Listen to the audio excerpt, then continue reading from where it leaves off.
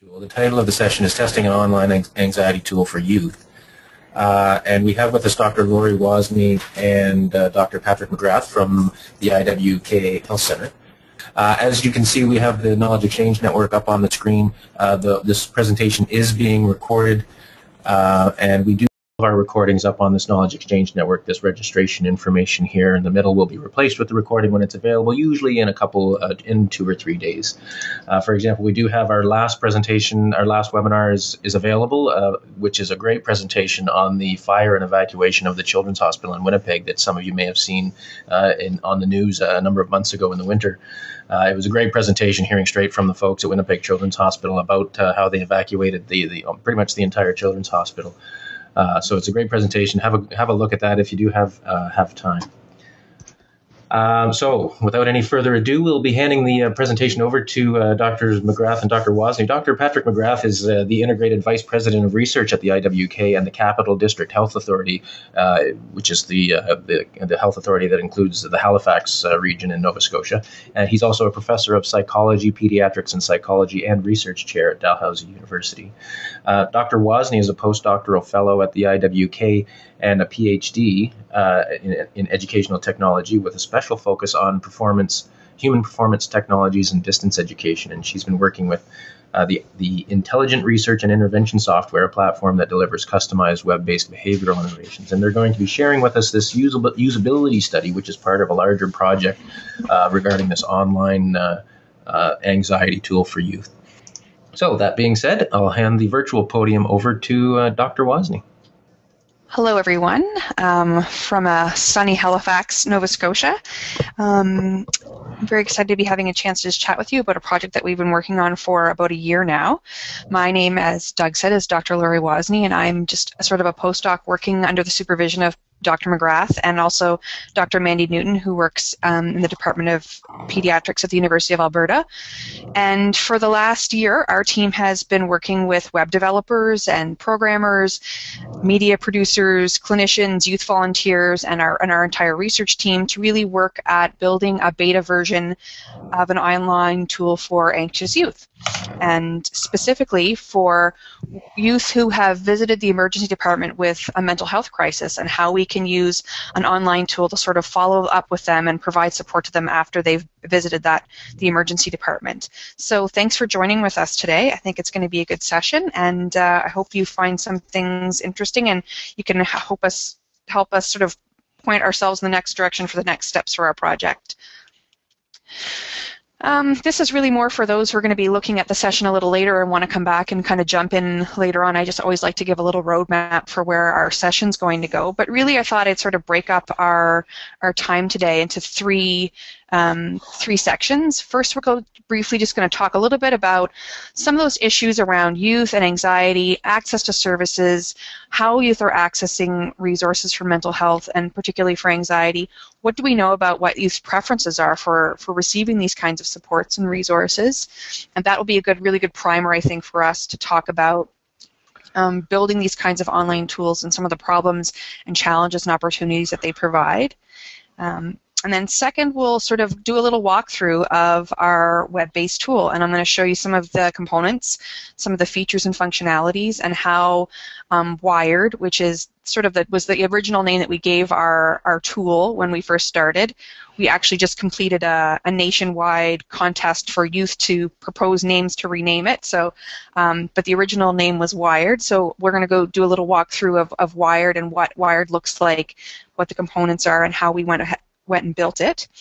And then I think we'll spend a little bit of time, not much, but I thought at the end it might be kind of useful in terms of the usability study that we've just started over the summer and where we're going, to talk a little bit about some of those risks and rewards with the user experience testing and how you try to build these tools and make sure that they are as widely accepted and used. There's no point in really building tools that aren't going to be used. So we'll talk a little bit about how we can move forward and to make the best of that those usability data that we have.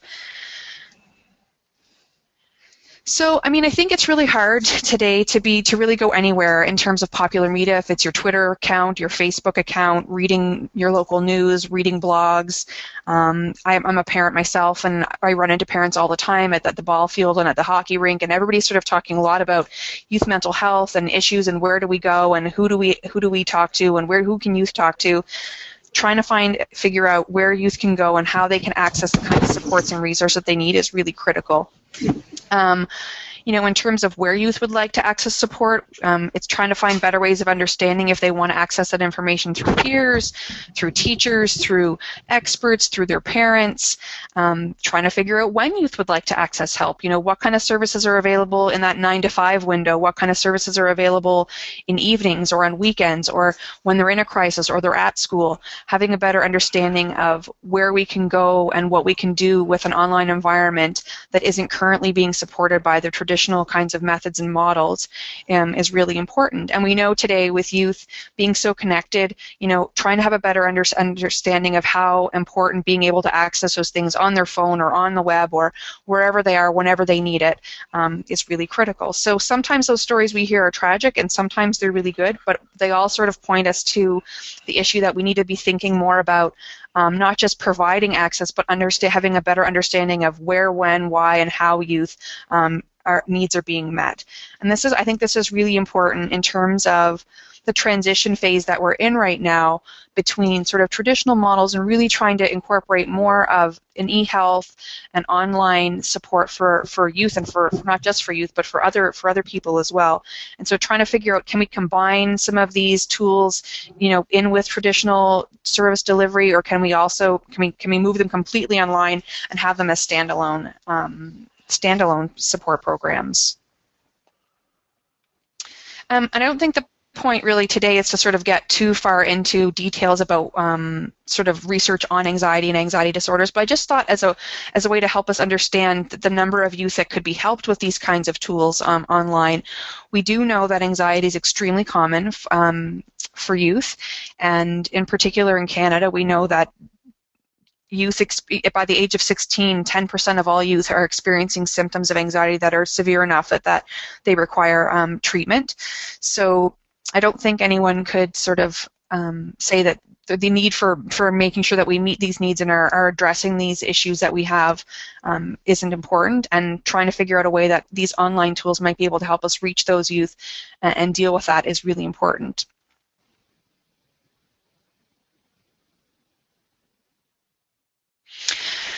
And when we think about onset, I think this graph is sort of an interesting thing for us to think about, because we know that anxiety and other mental health illnesses and issues like depression and substance abuse and substance dependence, that this is sort of to give you an overview of age of onset and age of diagnosis. One thing we're obviously concerned about is making sure that when a youth is first symptomatic of something, they're also able to get the correct diagnosis within a short time period. But we're also understanding that for a lot of youth, these things are happening a lot of these things are sort of all happening at the same time, and understanding that early onset of anxiety can follow a chronic course and can really significantly interfere with youth's relationships, with how they're performing at school, and with their ability to sort of function in a daily way, be able to work for hold down a part-time job, or be able to sort of work towards other goals they have for their future. So we know that identifying and be able to work with youth when they're first really dealing with these issues is really critical, and especially for the teenage years. And the tool that we've developed is really targeted for the ages of 13 to 17. And we know in that kind of time frame, youth are undergoing such an incredible changes, both developmentally and also just in terms of their environment. On the academic side, we talk a lot about those transition years between elementary to junior high, and from junior high to high school, and all of the things that go with that, and the difficulty that a lot of children and youth have in making those transition times. But we also know that in those teen years, puberty, experiences with dating, experiences with new schools, and new kinds of peer experiences all contribute to us seeing, an uptick in the number of youth that are experiencing anxiety, and especially evident for social anxiety disorder, which research has shown us is a twofold increase in those teenage years. So it's something that we want to be able to get to early and be able to, start working on so that we can reduce some of those potential long-term effects. And what's interesting, and Doug's going to do a little audience question here with us, but one of the things that's really interesting is that for as common as it is, and as many youth that struggle and deal with anxiety, it's really often undertreated and untreated or undertreated in young people. And there's a lot of reasons for this, and we're going to talk a little bit about some of the barriers for youth and some of the barriers within our system, but a few of them are just that youth tend to not seek for professional help. There's been some research about help-seeking strategies for youth. We know there's some things happening in our current healthcare system that's making it more difficult for youth to access services. We know that young people and their parents tend to prefer more informal and general sources of help over specialist mental health services. So there's a lot of things going on that are contributing to this group of disorders sort of being undertreated in our youth population, and we know with what the effects that it has, it's really important that we start to address that. And we also know that left untreated and undertreated, these anxiety disorders make youth much more vulnerable to having more of a major mental health crisis. And so we see a lot of youth coming to the emergency departments in Canada and the United States, trying to deal with and find access to services for anxiety. So yeah, our first audience question was really just what percentage of children with a diagnosable mental health disorder receive specialist care in Canada? All right, so we've opened up the poll there, and as Dr. Wozni mentioned, what percentage of children with a diagnosable mental health disorder receive specialist care? And you can see the various ranges there. So all you have to do is just reach up and make your selection by clicking on the screen on the appropriate little bubble there, and it'll be recorded, and we'll flip the results back to the audience in a second once everyone has a chance to respond.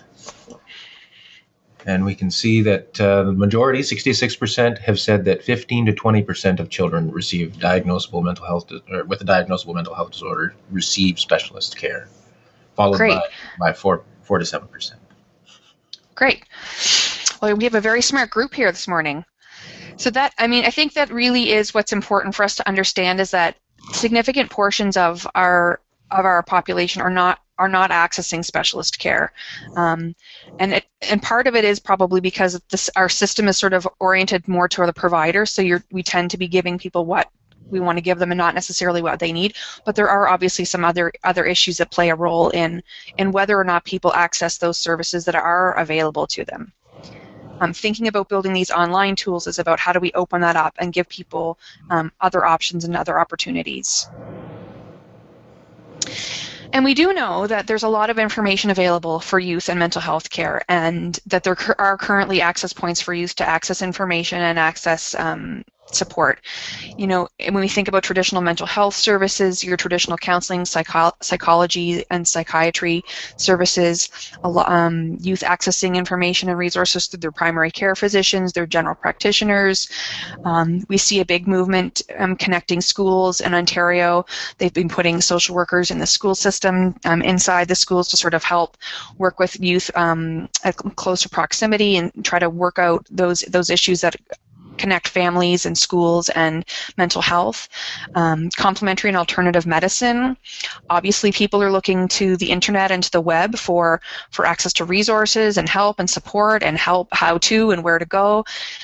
Self-help books. If there's an incredible number of workbooks for youth and anxiety for teens and anxiety for girls, anxiety for boys.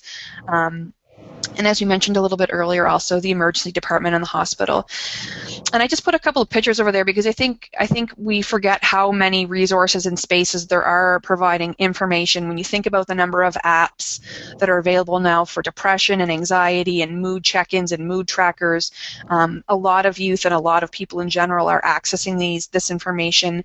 Not all of them grounded on research, not all of them, based on what we know about evidence of best practice. There's some great websites out there that provide youth with lots of peer support and a lot of informational support, so they can go and look at stories of other youth. They can find out information about different kinds of anxiety, but not really sort of a therapeutic, but more just as a support and an informational resource.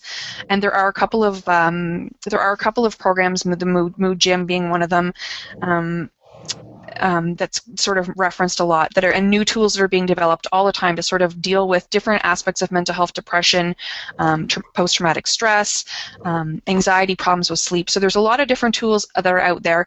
But I think the point that I wanted to make was a lot of times they're really information focused, and not that that's bad, and they're often connected and trying to connect youth to services and connect youth to each other and help youth sort of navigate how to find resources, but they aren't themselves a resource. They aren't always themselves an actual sort of therapeutic or clinical intervention to help youth actually overcome the struggles that they're facing.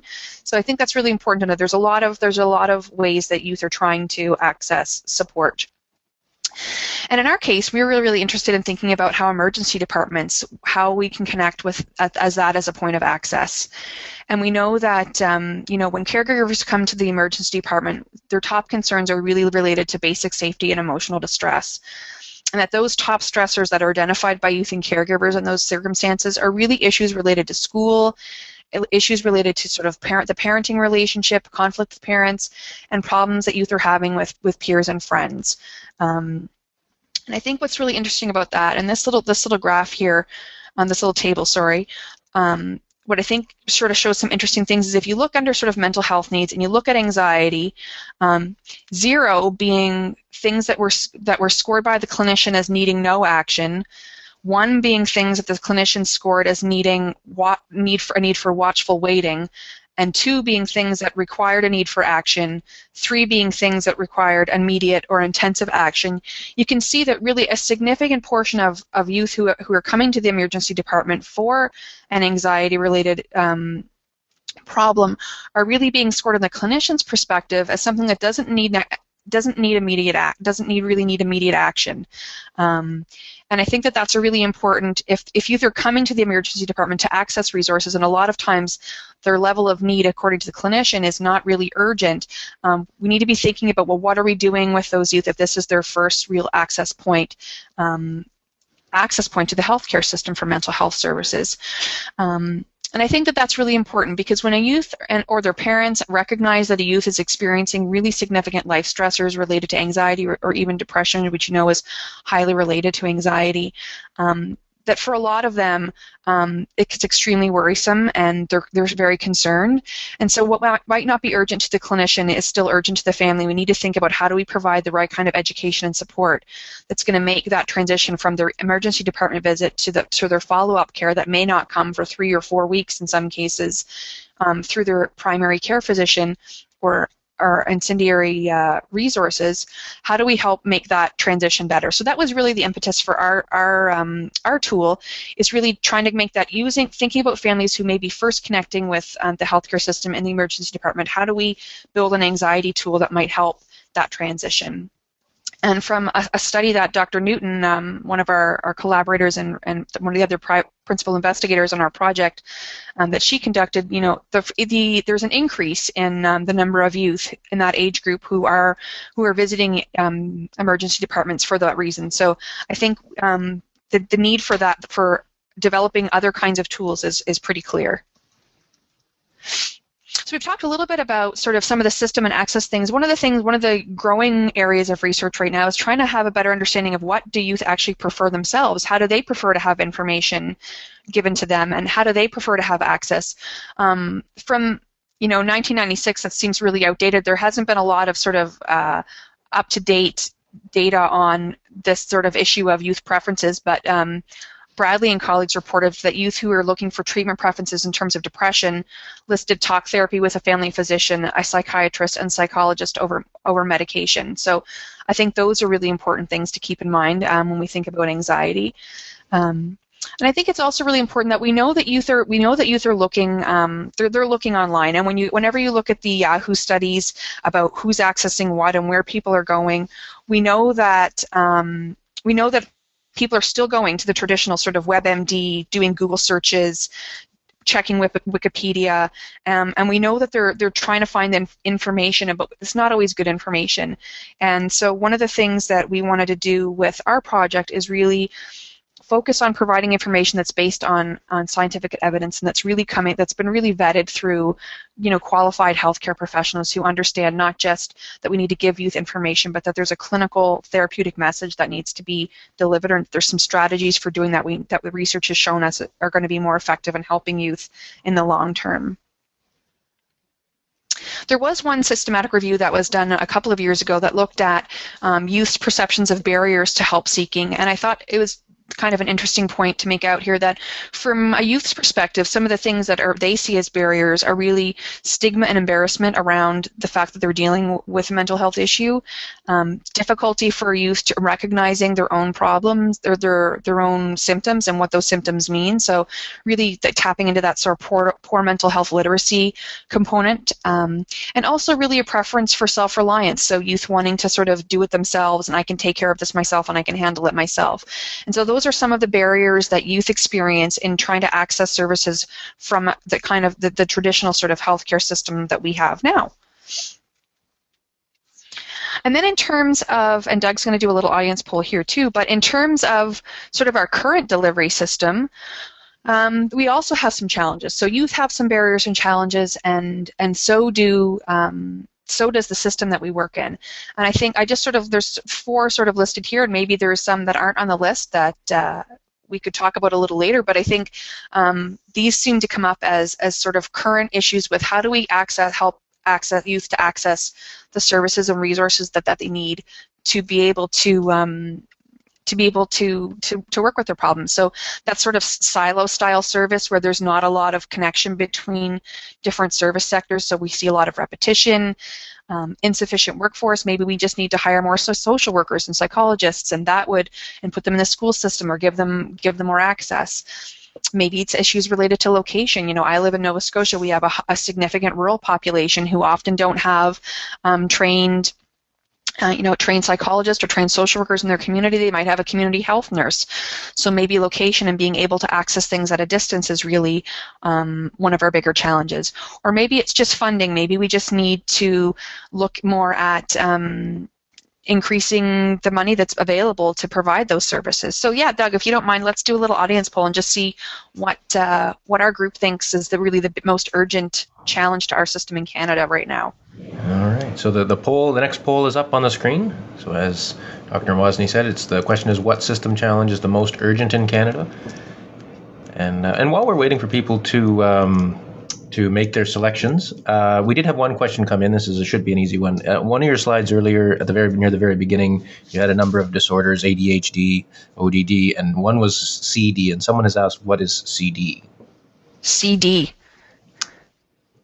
I believe it was the third bar from the left on one. CD refers to conduct disorder. Conduct disorder. All right. Yes. There you go. So that's also an opportunity for me to remind people to type in your questions as you think of them. We'll be more than happy to answer them and add them to the discussion. So. And if you are selecting, there's only a few of you that have selected other challenges not listed so far. If you want, feel free to type in what those other challenges might be that you're thinking of. Just type those into the question box, and maybe we can add those to the discussion as well. All right. Yeah, that would be great. That off, and it looks like most people think the silo-style service delivery is the biggest problem, and lack of funding is the second problem. Shortage of care providers, followed by location of services and / travel. Only a few selected other challenges, and no one has typed in what those other challenges might be. But, right, so back over to you. Right, and I think that really that's echoed in a lot of I spend a lot of time with the teen mental health nurses here in the high schools, and we talk a lot about that service fragmentation and not sort of streamlining the process and helping people to be able to access services more efficiently and more effectively. So I don't think that's, I'm not really all that surprised. One of the neat things, and I'll show you, because the next sort of step is we're going to take a look through our Wired, and you'll see how that system is actually able to help us make some connections between primary care and youth and their families, and sort of try as a portal to sort of be able to bring those services together. So that'll be sort of our next step. So really just to sum up that first sort of section where we just talked a little bit about how do we meet and connect with youth, how do we improve access and services and connect providers with youth, really the Every Door is the Right Door policy from the Mental Health Commission's initiative. We want to be able to develop innovative care models that are going to help us provide alternative ways for youth who are currently undertreated and often untreated or undertreated for anxiety, give them extra support and help them connect in ways that are meaningful to them and that are going to engage them in the process, because we know that these are sort of long-term, not sort of hit-and-miss initiatives. So I don't know if there's any questions about related to that first whole sort of chunk related to access or services, and if not, we can sort of keep going and we can walk through some of the functions and features and analyses of our actual program. One person, there were a couple of comments came in related to the multiple choice question about what they thought the other challenges might be. So maybe I'll share a couple of those. Yeah, neat. One person said they believe the greatest issue is the lack of accessibility in mental health services or parity for psychologists with physicians. Okay. What's the other one too? There's another one that said the issue was related to a lack of youth-centered or youth-friendly services, so maybe access to services but just not services that are youth-friendly. Yeah. I guess we'll speak to the first one sort of in terms of parity between psychologists and doctors. Was it again? Yeah, that's essentially. Yeah, I think they're essentially saying that there's not parity between access to psychologists versus access to physicians. Right.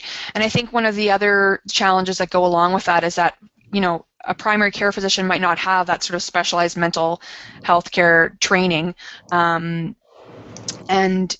maybe they do, and maybe with these kinds of extra tools and resources, they might be able to provide that kind of care.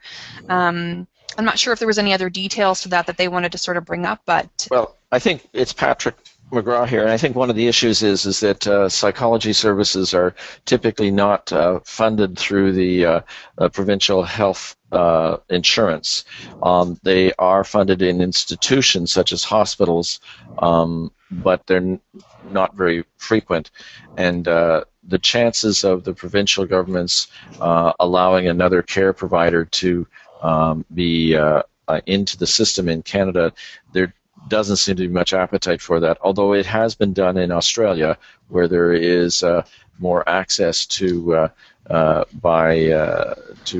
psychologists through their healthcare insurance. Mm-hmm. But it certainly is true that there is a very differential aspect.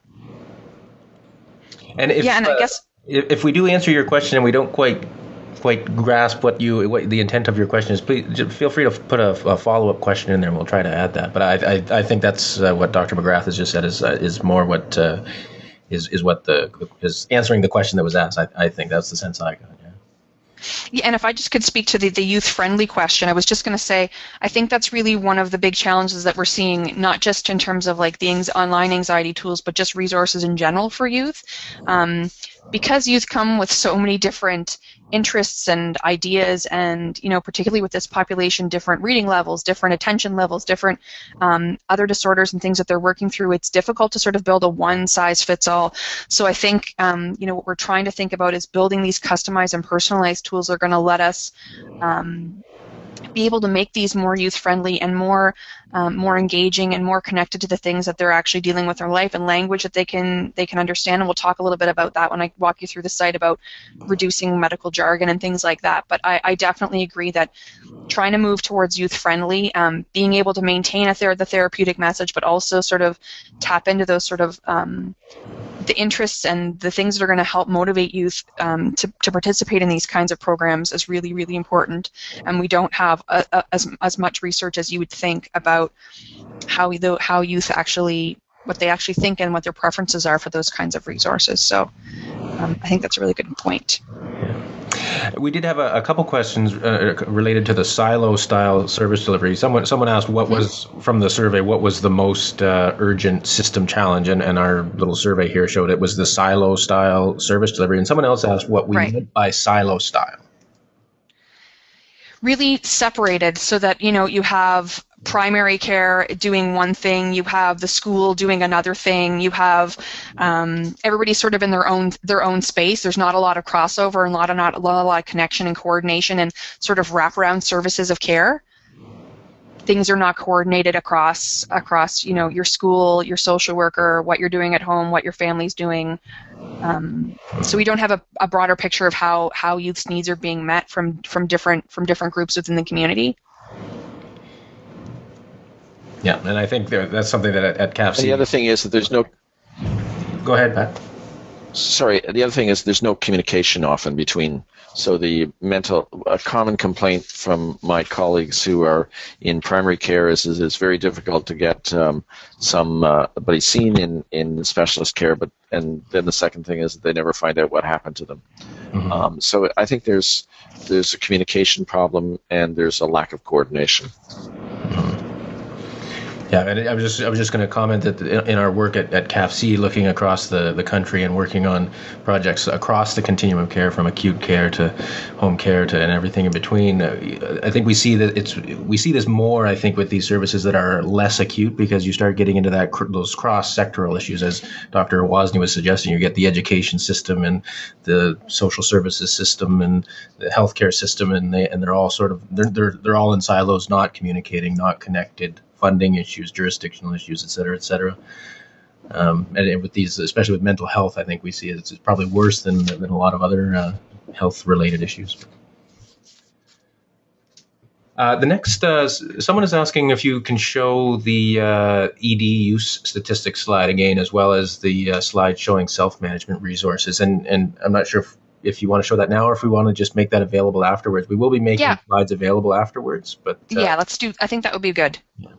And someone else just made another final comment saying that youth seem to seek apps and go online for information, and she's asking what's being created to address this. So I think that might lead nicely to the next portion of your presentation, because that's exactly what you're about to talk about, I think. Yeah, that'd be great.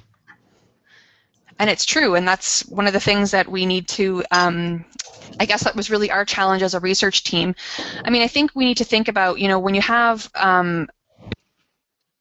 the healthcare marketplace where people are building apps and tools and being able to sell them, they're using and motivated by different goals. But for us, really, what we wanted to do was, how do we pull together what we know about best practice, about clinical working with youth who are dealing with anxiety, and the technology tools that we have available to us, particularly at our research center, to really build a beta version of a tool that we can start testing. And I know that we're up, a lot of times when you build these tools, you're up against, what people have spent many hundreds of thousands of dollars in development time to build, and are able to roll out quickly into iTunes or onto their website. But I think our challenge was really trying to focus on the population that we wanted to work with, and how do we use, and I'm going to talk a little bit about how Wired, which is the name that we've used for the program, and Iris, which is really the platform or the engine that allows us to deliver Wired as a customized and personalized experience for youth.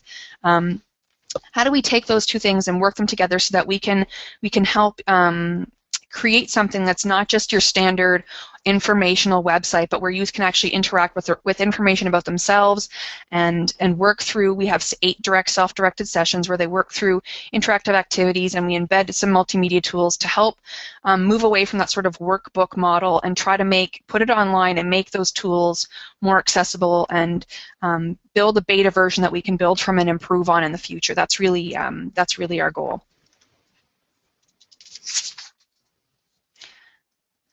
And I think, like we just sort of we've been talking a little bit about earlier too, that just it's really important to understand that the transition from sort of traditional models to e-health interventions, it's already happening in many places. And so, for some people, this is an issue of how do we sort of incorporate these online tools with traditional healthcare delivery, or do we make them sort of their own? Do we isolate them and create our own e-health interventions that sort of operate on their own, self-directed, self-paced? But what we do know is these kinds of tools have really risen in popularity over the last 5 years.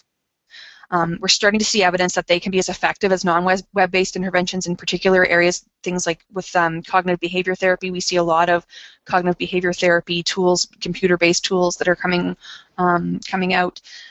We do know that these kinds of interventions have a role to play in helping to reduce, like we already talked about, emergency department visits, hospitalizations. And we know, as we talked about with youth, one of those barriers being, stigma and wanting to be sort of more self-reliant. We know that building these online tools might help us tap into and leverage some of those things that are going to help youth find these tools more convenient, easy to use, and can also help them maintain their anonymity and privacy. So here's another little audience poll for us. A caution: you're entering your comfort zone. I'm always sort of really interested to know, where people are in terms of how comfortable they are with thinking about youth having access to these mental health services online. So Doug, if you want to do a little poll with our audience, I think it might be interesting to see how our group is feeling about it. All right, this will be interesting. Yeah. So the question is, what is your current comfort level with having youth access mental health services online? And I know, just glancing through the audience list, we had some people from another online mental health service in the audience, so it'll be interesting if they have any comments about this as well. Yeah. Yeah, I mean, I think it's different when you think about the different comfort levels between youth being comfortable, but also clinicians being comfortable, with also parents being comfortable. The world's colliding where we're now seeing so many more things online. Having an idea of, how many people are really convinced that this is the way to go, or we still need work to do to help them come on side and work to that direction. It's always really interesting to see where groups fall. Yeah, well, from this audience, the most common answer, 45% of the audience says quite comfortable, followed by completely comfortable. Followed by very comfortable, completely comfortable, barely comfortable, and uncomfortable. So the middle of the road is the most popular here. Yeah, and I mean, I think that's good, and I think one of the things moving forward that's really important as we look at these tools and we build them and we test them and we work with youth and see how they're working is understanding that there's going to be a lot of sort of negotiating that has to happen to make sure we answer all those questions that people have about whether it works, why it works, ethical issues, and we're going to talk a little bit about that later. But let's start talking a little bit about what our tool is and what Iris does and what Wired does. So if you think about Wired, really there's two components to it. One is, like I said, the engine, which is Iris. It's the intelligent research and intervention software. And what Iris does and what Iris allows us to do is allows us to customize our user interface. It allows us to integrate media, so we can use video, audio, text, graphics. We can embed animations. It also has a system on the back end that allows us to do automated letter generation or email reminders. So we can send, great job, you finished this session, like here's something to remember for the next session, or we can send reminders to parents that said your child just finished working a module on this. Here's some tips that relate to that topic. Here's some things you might want to avoid or might want to keep in mind as you're supporting them, and it allows us to sort of automatically have that system running in the back end. It also gives us the ability to sort of look at and report on how youth are using the program, what kind of components of the program are individual youth using and accessing and working through, and then also patterns of usage. So it allows us to look at, were there a significant number of youth who didn't complete a certain tryout page, or didn't watch one of the educational videos, or didn't work through any of the practice examples. It lets us have a much better understanding of how youth are actually interacting with and using the program. One of the great and important things about Iris is that it allows us to tailor our workflow. So instead of sort of opening up a website where youth have access to all kinds of content and that can sort of bog down their process of learning, Iris allows us to tailor workflow to individual and hide show content based on different things. So, for example, if we knew that there was a youth that was struggling with alcohol and drug abuse, they might be given access to modules and sections that deal with that specifically. Somebody who isn't struggling with that, you might not want to give them access to that right now, and that content can be hidden from them and opened at a later date or triggered by an answer that they make later on in the program. It also lets us do things like personalize the content. So, and we're going to see in a couple of examples where some of the graphic novel type comic strip images that we use, we can input ones that relate more to specific things that a youth is involved in. If they're really involved in sports, we might use some sports examples for our vignettes and our stories. And if they're really involved in something else, we can input different kind of workflows. So we're able to, IRIS allows us to have the clinical algorithms in the background that can help us really pull out a lot of the content that youth might not really need at the moment, or, and really sort of tailor and personalize it to their specific needs. IRIS also allows us to have access to discussion boards. You can have an email, you can have an Ask the Expert option. Those can be turned off and on. And really, it's a way for us to really provide scalable support at a distance. So we can have a lot of people using IRIS at one time, as opposed to just one sort of website that people are coming to look at. And on the research clinical side, for us, as we're a research team and we're looking to pilot this in the fall, one of the things that's really great for us is it gives us a way to sort of track changes in mood. We're dealing with an at-risk population. We want to be able to help assess whether Wired is the place where they need to be, or maybe they need to have, more a different kind of intervention to really meet the need that they have at the level that they're at. But that's really, if you think about IRIS as the engine, those are all of the functionality that IRIS allows us to have.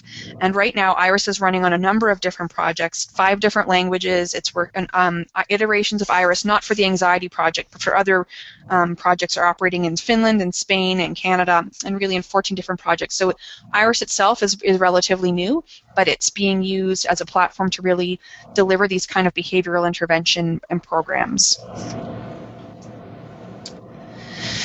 And the Wired side of it, which is really the anxiety tool that we want to that we want to work with youth on, is really built around sort of 8 core modules that are delivered in kind of a cognitive behavior therapy model. And we targeted the content to be at about a grade 6 literacy level. So the component, and we're going to, in one second, I'm going to sort of walk you through some of the slides so you can actually take a closer look at what it looks like. But basically, there's an intake module that takes in a lot of information from youth that they can report about the problems that they're experiencing and a little bit about their life. And we use that information to filter out and develop that. The system uses that information to develop that workflow and to set the triggers and hide flow of all the content. We want them to be able to track and record their progress through the treatment, so there's a space for that. We always do a mood check-in and a checkout at each session just to make sure that we, like I said, we're sort of targeting the right level of anxiety, and we want to make sure that if they need additional services, they're able to access them elsewhere. And we also are building a follow-up module for 3 months after they've actually finished it, just to sort of look back and see about lasting effects and any issues that came up after they completed their sessions.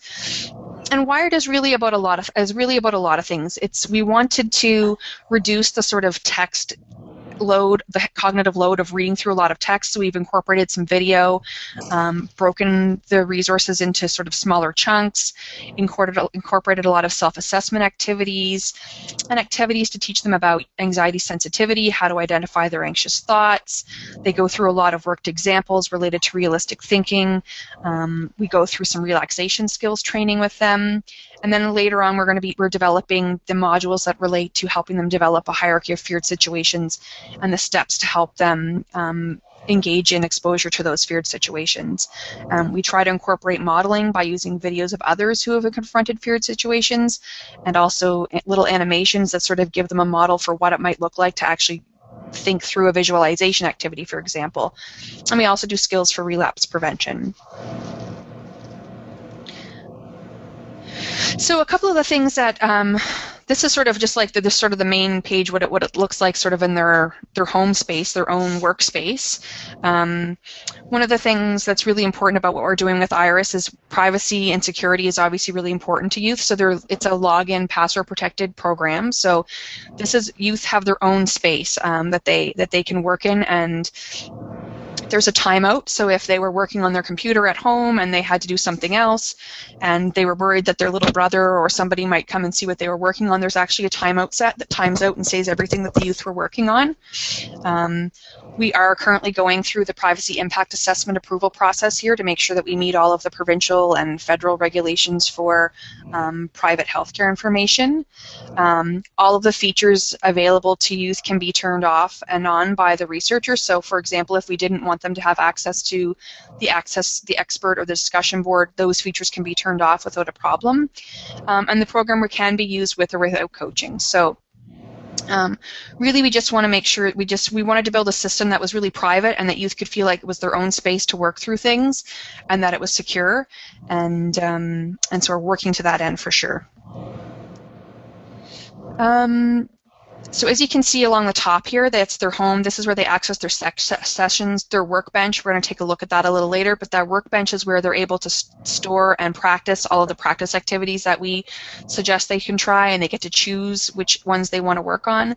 They can have email messages sent. We saw the little email message here on the last side, just welcome to Wired. You can have this set to send messages to them. They're also able to have email functionality if you want them to be able to access a coach or send emails from their system to something else. The files section is really a little library where we keep audio and media files if they want to go back and review them or download them or print them. And like I said, community is really the spot where they go to be able to access those discussion boards and ask the expert options. This is just a little snapshot of what the mood check-in does. We're using Stan Kutcher's assessment tool here for sort of trying to get an idea on a weekly basis when they do their mood check-on. Just a quick overview of how their week has been at school, at home, with friends, and we have a system set up that they can, the risk management flags are sort of are triggered for the clinicians who are overviewing the project, so they know if you say that things are much worse than usual, maybe we need to do a follow-up with them and make sure that things are okay, or maybe they need to be given, we give them a list of services if they need to go to the emergency department or call 911. Some of those risk management things are built into the system. But I think what's really important too about the mood check-in is it really is sort of that scaffolding and modeling self-monitoring skills, and because they get used to doing it at every module, it's sort of kind of a consistent flow for each of their sessions. So we were going to show a video, but the audio was sort of an issue and the file's really large, but I'm going to work with Mandy to actually put it up alongside the presentation when we're finished here today. But youth are able to go through and see some short videos. This one's a 2 minute and 30 second video on anxiety. What's great about it is that what would take them 20 pages of content to read, we're able to sort of animate and put in some graphs and really visually explain and clarify those difficult sort of terms and ideas in a way that's just much more accessible to them. And we're able in Iris to embed video. We're also able to link to outside resources. So if there were things on YouTube that we wanted to incorporate, we're able to do that from within our system. And just using visual media to help explain concepts is really important. It's like we do a little mood check-in. We always do a little mood checkout at the end. It's also just sort of self-monitoring, modeling, and helping us for our risk management follow-up as well. I think one of the things that we really tried to do with our tool is really keep it very simple. We do provide in that file section extra information that they can go to. We try to provide sort of a basic overview of things and then allow them to explore deeper and deeper as they need to, but without sort of giving them too much information at the beginning. We try to do a lot of worked examples, simple graphic reminders like we see on this page, just to sort of illustrate and provide more than just a text-based way to sort of understand and clarify their new understandings.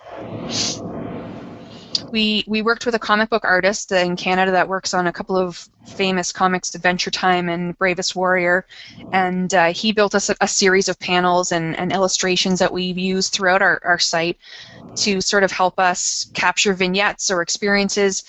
These ones are taken from a point of view, so you sort of put yourself in the place of the person that's in the picture and in that experience, and we use them to sort of show examples to youth and customize their content so that they get examples of things that are more relevant to them.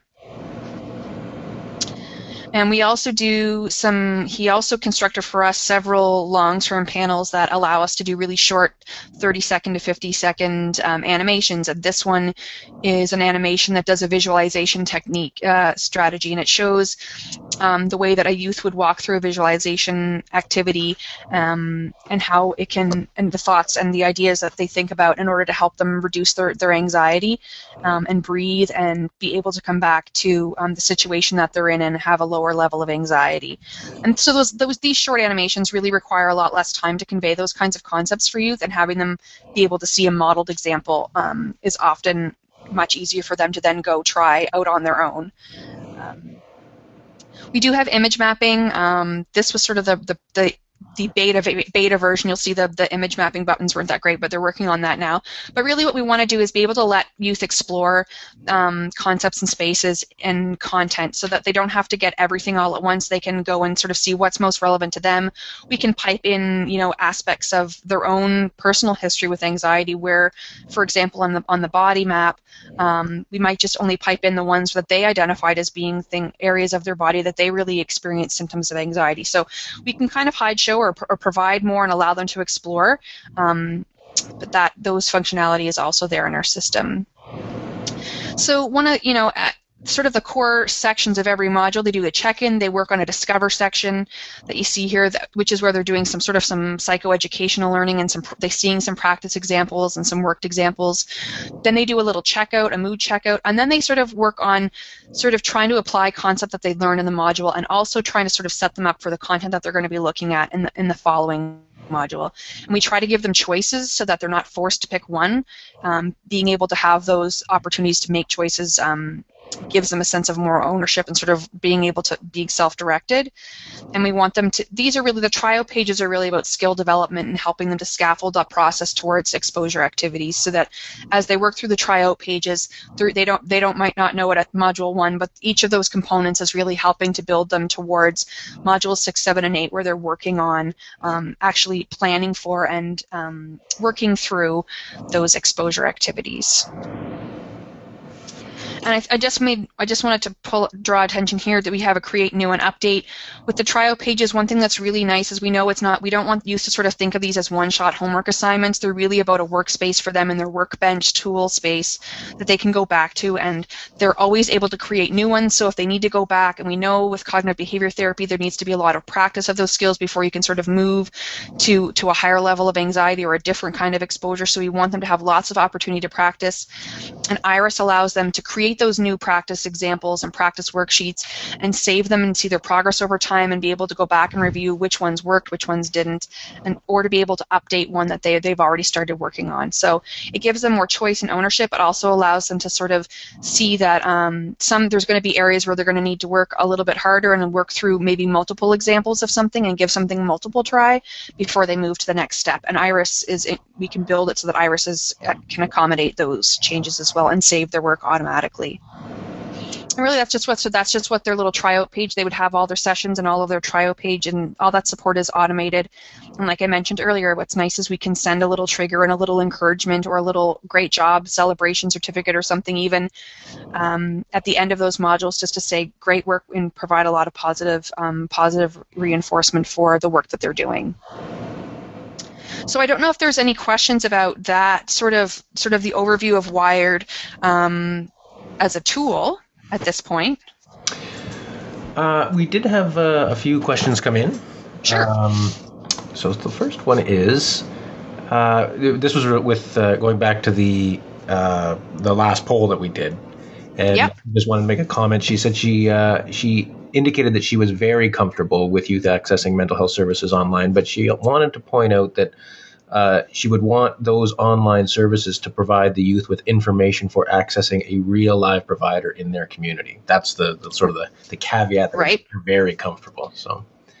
Yeah, I like that. Yeah. And I mean, I think that's important that those are some of the issues. Do we think of these sort of online resources as portals or hubs to access, face-to-face resources?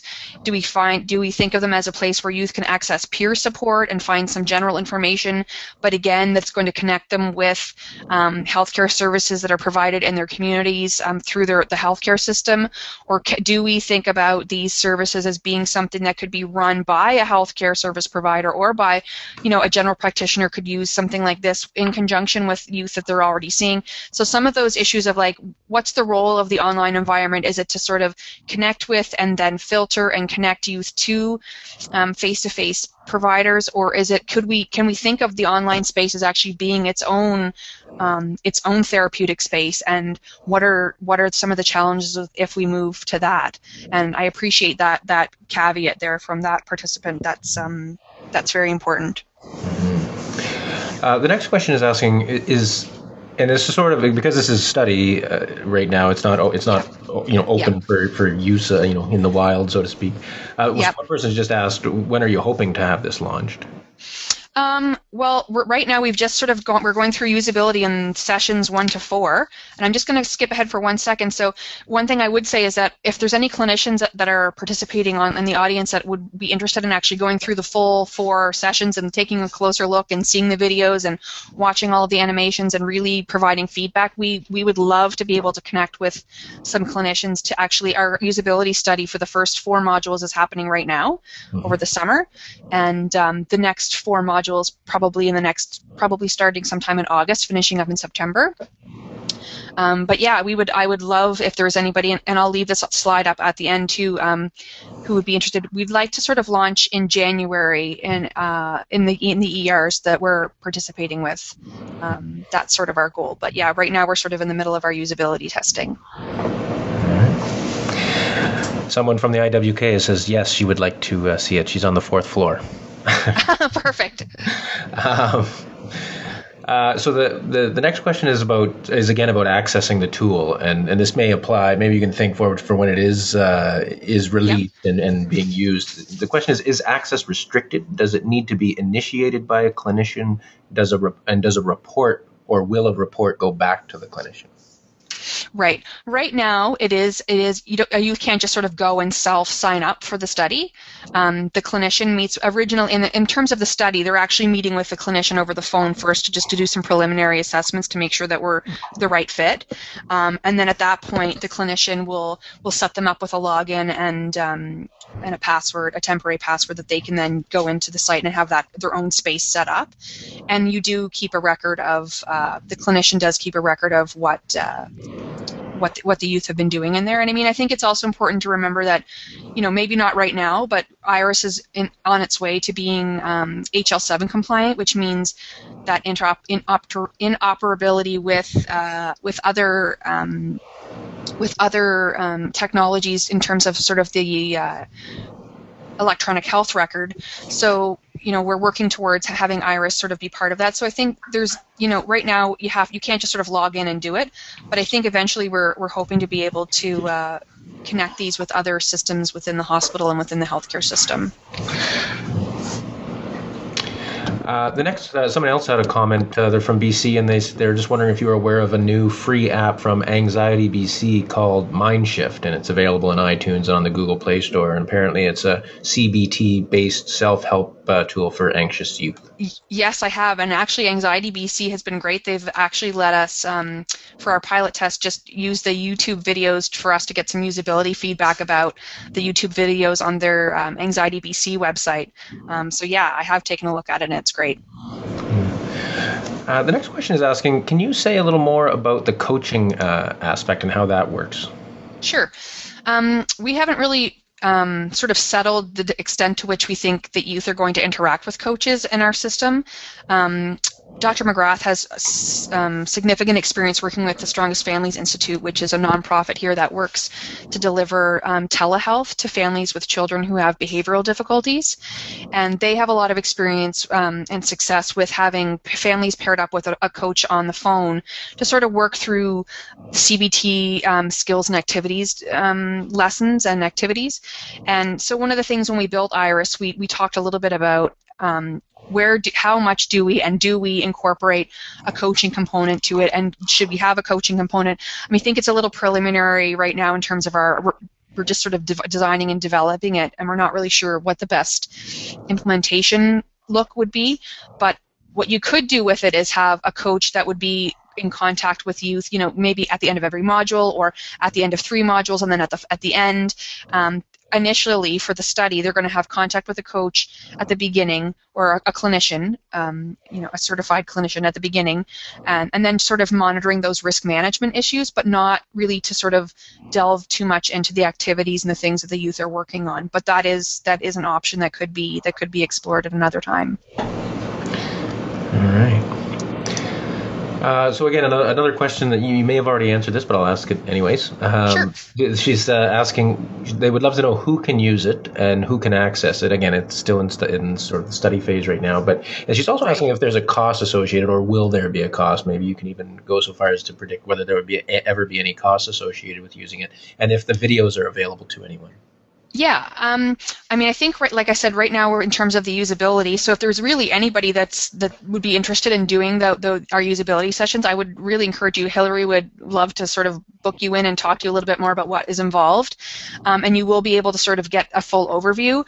In terms of like mass making it available to everybody, we're definitely a little ways off. Like I said, we're not even hoping to sort of launch our pilot RCT until probably November, December, January of 2014. But if people want to sort of take a look through or would like to look at some of the resources, I'm happy to sort of work through them. I don't think we're going to be sort of posting things on YouTube at this point. Like even the videos and things are sort of a scratch audio on top. We haven't finalized having youth do the audio for our videos and things. We're kind of just in that development phase. But eventually, I think there's a lot of opportunities and places where this could be used and helpful. And I don't think there's a cost associated with it. Obviously, just the development costs. We really haven't gotten that far in terms of where we're going to take it after that. The next question is asking if you can repost the 8 sessions again, just so she could see what those were. And she goes on to ask if you can tell her if this was based on an adult online tool for anxiety, and if it wasn't, do you have any plans to create one that is similar for adults? No, I think we sort of took Strongest Families Institute that I mentioned earlier. They have been running a number of programs for youth with behavior that uses the CBT components. So we sort of took some of them as a model. There was no one particular adult anxiety program. I think a lot of the sort of cognitive behavior therapy tools have very similar approaches and constructs. We sort of tried to take the best of what was there and what the research had shown us and what was going to most easily be adaptable to what IRIS has. Because IRIS, unlike a website, and you'll notice it when you looked at it, you were like, man, I've seen better looking websites than that. But IRIS itself is really in development and has some certain programming things that we've had to build and will need to continue to build to give it the same kind of functionality and ease of use that you'd find with sort of any kind of off-the-shelf web development tool. So in terms of, we haven't thought about one for adults. I think there are probably a couple out there. There are definitely tools for youth related to anxiety. It's just I don't think they have it in sort of the structured way that we are using it with all of those sort of personalized and customized workflows. I think that's what makes us a little bit different from some of the other tools that are out there. But yeah, so is this the site? You might want to check, Doug, if this was the slide that she was interested in looking at. And again, as I mentioned before, we will be posting these slides up on the Knowledge Exchange Network on that page I showed you previously, and you'll also get an automatic notification from the system with the link directly to that page once the video is available as well. So you can always go and see these later if you haven't had a chance to jot down all of them. Yeah, and I'm happy to. I'm happy for people to actually email me if they have questions or want to see something, or I can do that as well. The next question is asking, is IRIS an independent supplier of the software engine, and do they also do the adaptations required for Wired? And can you share what the costs involved in that are? I don't know if Pat, are you still there? I thought Pat might still be there. The IP for IRIS is actually owned by Pat. He's been building, IRIS has been in development, and actually different research projects have contributed to its development over time. It's really, I think, 1.5 years, 2 years old. It started out as they needed to build a tool that would allow, they built a project with the University of Finland in Turku, Finland, to deliver a program for parents who have children with behavior difficulties. And so they started with a very sort of basic program, and then over time, all of the different research projects for chronic pain and abdominal pain and parent-adolescent conflict, different projects that have had development money have put money into building IRIS. Putting IRIS together. This winter, IRIS was awarded an AnovaCore grant through the Nova Scotia government, and that's allowing us to do some usability testing and sort of look at sort of early stage commercialization, like how can we move IRIS because we have so much interest in it and it can fit into so many different kinds of areas, how can we move that that platform itself and spin that off as its own private company and its own private space. But for now, the IP is owned by Pat. All right. I'm not sure how many more questions you want to take now. Is there much? Do you have much more you want to present, or we do have? No, I really just two quick things I wanted to just say. I think in terms of coming out of our building this tool, you know, a bad website is like a grumpy salesperson, and that's very true. You don't want to build these sites and these online tools and just run into one of two problems, where you have a great site and nobody uses it, or you have, you know, a terrible, people are flocking to something that's really not, they love it, but it's really not doing what we know it in terms of research about what's going to really help youth improve these in these areas. So you need to find the balance in between, and I think that's what we're trying to do with our usability study. And really, I guess just sort of the sort of the questions that I have working on the project as we move forward through usability and the risks and rewards of building these kinds of online tools for youth is there's so much more that we need to learn about how to use these tools. Not just, a lot of studies just care about whether they work. So do anxiety scores go down? Do depression scores go down? But we need to do a lot more work about understanding why these tools work, and why is understanding what are the moderators. You know, what's is it videos? Is it less pages? Is it more pages? Is it color graphics? Is it them being able to have an avatar? Trying to understand what is it about the features and functionalities of the systems that are actually explaining more or less of the gains that we're seeing. I think also one of the things that's coming out of usability is where do these tools fit in sort of traditional models, fully online, like that participant was talking about, that great question about sort of, you know, is it for accessing, you know, somebody in their community face to face? Can we use them concurrently? Can they, or should they be, and should they be used in isolation? And then I think really the issue of, you know, there's so much freeware, there's so much open source. People can access apps for 99 cents. There's really an entire health marketplace out there, and it's how do we make sure that there's tools that are available and the tools that are being used are really backed up by research, and that really are achieving clinical outcomes and not just sort of, I like it, a Facebook thumbs up, or, you know, 4 stars out of 5. Better understanding like what people are actually experiencing, and how are we actually translating all of these technology tools into really improved lives and outcomes for youth. And I think a big thing in terms of the questions that we asked today about the polling questions relate really to those issues of ethics and privacy and the level of clinician contact. And those are things that I think we need to have ongoing discussions about as these tools proliferate and we see them popping up all over the place. And as we move to building these kind of tools, those are going to be really key things for us to think about moving forward. So that was really all I wanted to say about that stuff. I don't know if there's any more questions or.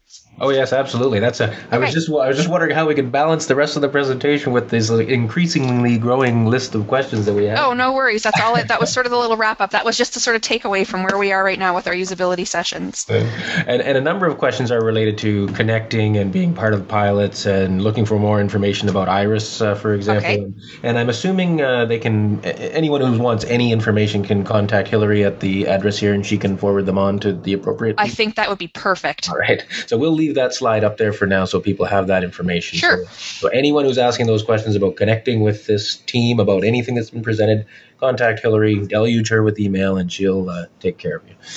Yep, and if people are interested in Iris, I'll go through Hillary, and I can let you know about that and some of the other projects that are working, and absolutely get the information. All right. So the next question is, someone asked, what happens if a child appears to be at risk of harming themselves? Does a live person reach out and intervene in any way?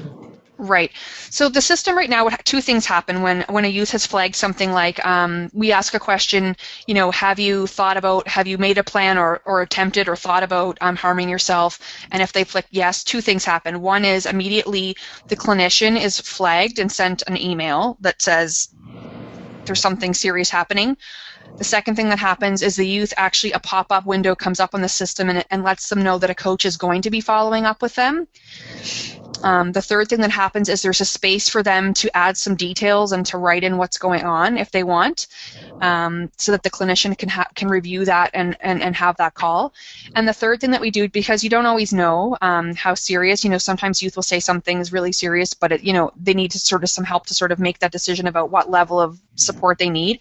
We do provide, we do explain to them that we're not an emergency service, but that if they are feeling that this is an emergency, here are the places that they can go, calling 911, accessing that if it's not an emergency, but they need, care that's not within what our scope, that they can access their family health doctor. So we try to provide sort of immediately, make sure that there's a human person who is getting information that this child or youth is dealing with something that's really severe or has worsened or is has indicated that there's plan and intent. We want to have some sort of immediate response to that so that the clinician can follow up.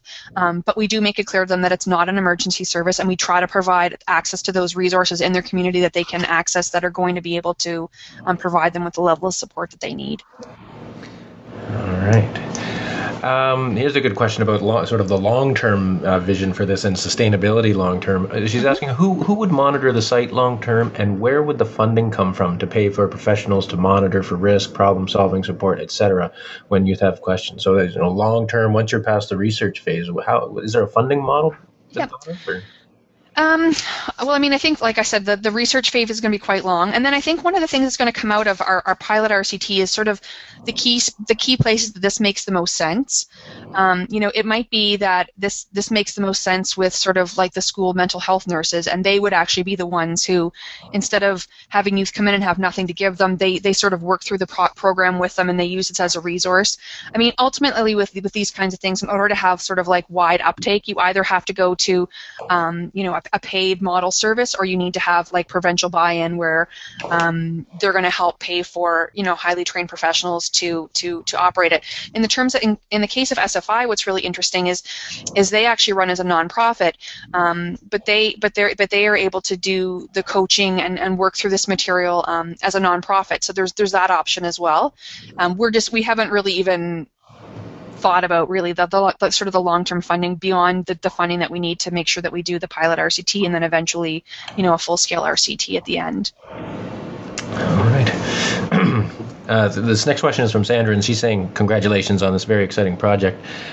She goes on to ask, she also asks, there is some evidence for the for the value of supported self-management.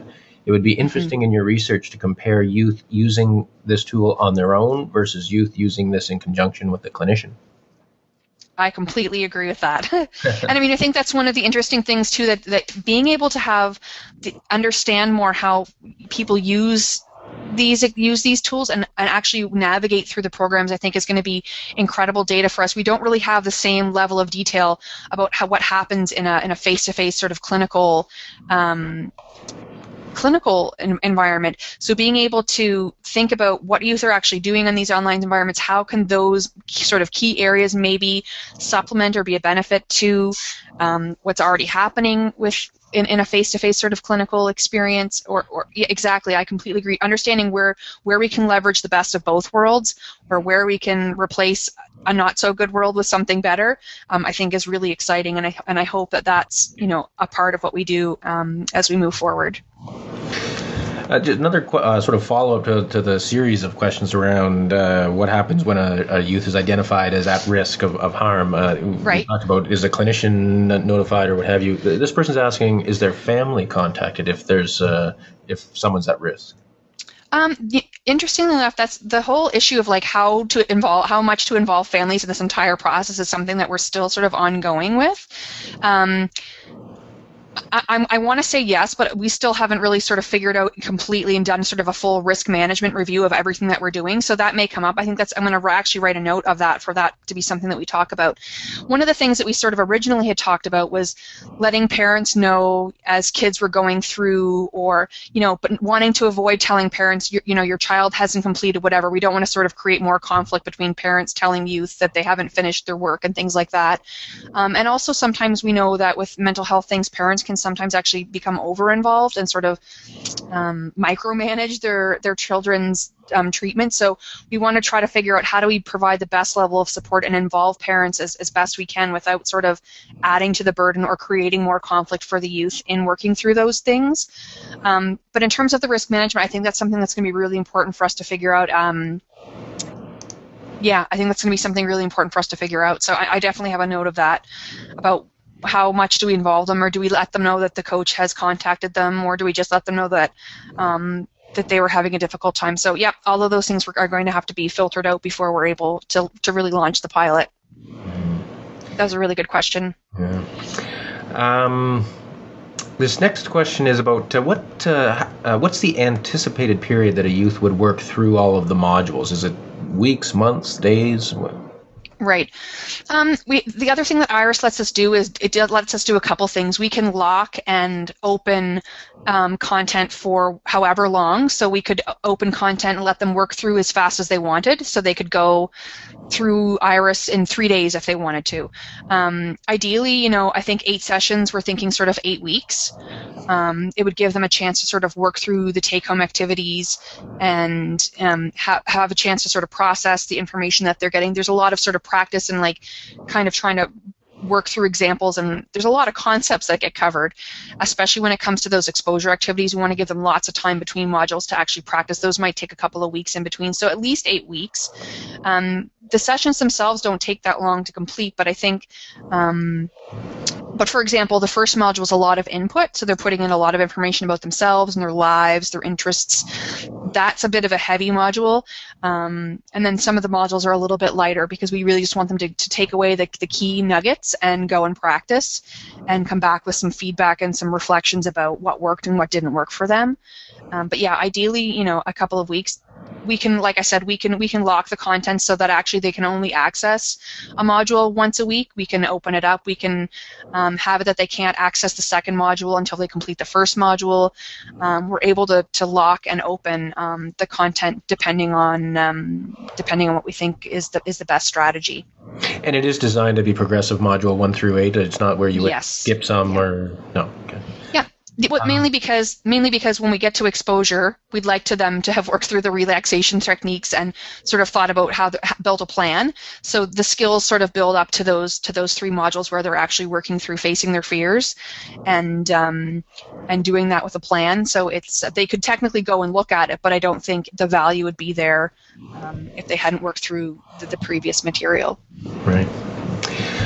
It was mentioned that young people and parents prefer informal and general sources of help over specialist mental health professionals. Yeah. Can you tell us where that information came from? I don't have it with me right now, but I can definitely post the resources along with the other things. Yeah, I didn't add the resources to every slide, but I will post that as well. Okay, and we can post that up on the Knowledge Exchange Network? Yeah, definitely. All right. Have you involved youth in the creation of the tool to get their feedback to see if it meets their perceived needs? Yeah, we did have a couple of youth volunteers that we worked with here at the hospital, and we have youth. Actually, we just finished having 4 or 5 youth complete the usability study for the first 4 modules, so we're getting great feedback from them about the process. We did, I think I mentioned, we did a nationwide contest for youth to rename Wired, and the name they chose was actually Breathe. So now we're going to be working with them and a local media developer, some youth and a local media developer, to develop a logo for that. So yeah, I think we are trying to involve. We worked some with the teen mental health nurses at the local high schools. One of the challenges that we have in terms of working with youth as a research study is obviously the ethics, and working through the school system requires a pretty significant amount of ethics time that we don't have within our budget to do that. But we're definitely, at this stage, we're spending a lot of our energies really working with youth and working through the content and working through the resources and the videos, and really trying to pull their expertise and what works and what doesn't make sense, and where is the best effort from our perspective to make changes and make it a better tool that's more accessible and easy for them to use. Yeah, so. This next question is sort of, you may have answered it already. Is there a plan to test this with youth? And if yes, when and how will you get the youth to do the pilot? I mean, this is already happening, correct? Right. So right now we're just at the phase of doing the usability testing. So really, it's think of it as like a formative assessment where we have the tool sort of in a beta version that we're getting people to go through and say, I like this, I don't like this, I want to change this. We have like scratch audio versions for the video, so we can go back and change those things. So right now we're working with youth right now to go through that whole usability process. And if there were youth that would be interested in doing that, I mean, we might be able to incorporate a couple more youth into that process as well.